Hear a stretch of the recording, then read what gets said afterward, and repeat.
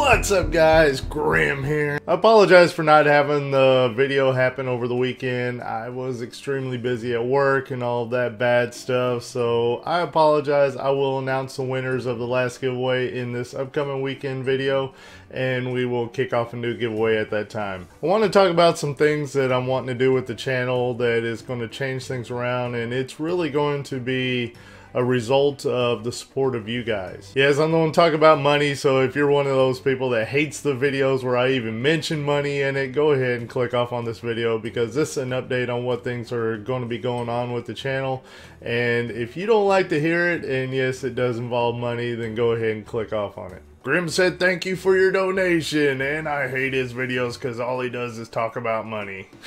Alright, to get to the point, basically you guys have been donating to my channel quite a bit lately, and it's been really inspiring me and thinking that you guys are in it for the long haul with me. I have a great passion for making these videos for you guys, and I would love to be able to edit them and make all kinds of good videos rather than the straightforward, you know, record until end and then throw an intro on it. I don't like doing those videos. I like to be really involved in them and cut them up and make them really funny or inspiring to you guys to where it's really entertaining rather than just a straightforward skill match. So with that being said, since you guys are supporting the channel so much and I'm wanting to go back to the edited videos anyway, I decided to go ahead and take a reduction in my hours at work. So that's really been the whole reason why I haven't been able to put out much content, is because I've been working so much. I mean, it's been like a lot of hours, put it that way. So when the opportunity came up to where I could take less hours, I went ahead and did it, because you guys have been supporting the channel so much.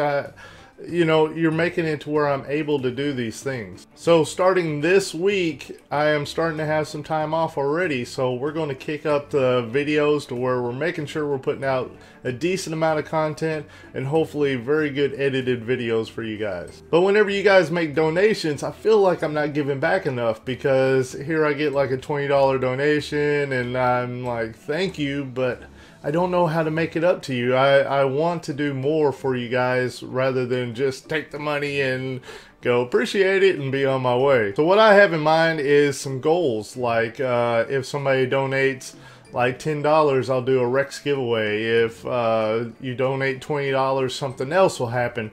And then we'll have like a goal to where if we get so many donations, I'll do something crazy, like have somebody throw cupcakes at my face or something like that. Something to make it fun for you guys, and it'll be fun for me as well.